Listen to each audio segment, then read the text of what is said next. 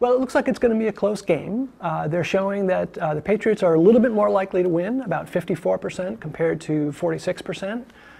They think the point spread will likely be very close. So in some sense, the game is too close to call, but if you're making a bet based on this data, you're going to be better off than if you're not using this data. So they used a Poisson model, and it's based on an example that we saw in class looking at soccer. In soccer, a goal is equally likely to occur at any time during the game. And so you can make predictions if you know the rate that a team is likely to score goals against another team's defense. You can estimate that rate for each team and then make predictions about the possible outcomes of the game. For football, it's a little bit more complicated. So what the students did, they took the example that we did in class, which just has one kind of goal in soccer, and they extended it to two kinds of goals in football.